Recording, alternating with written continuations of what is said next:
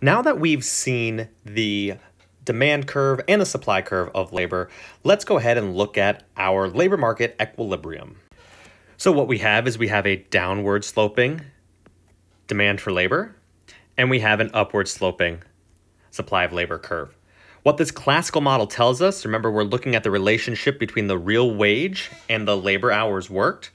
What this is telling us is there is a single wage here. We call this W star. There's a single wage that clears the market. Okay, so this right here, we would say it's going to clear the labor market.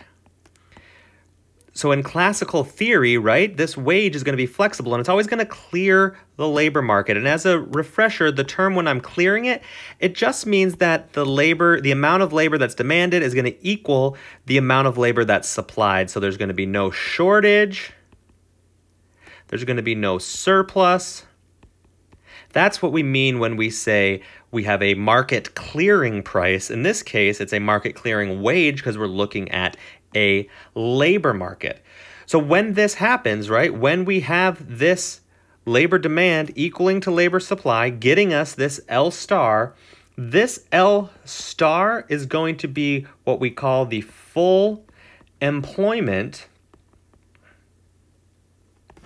level of employment.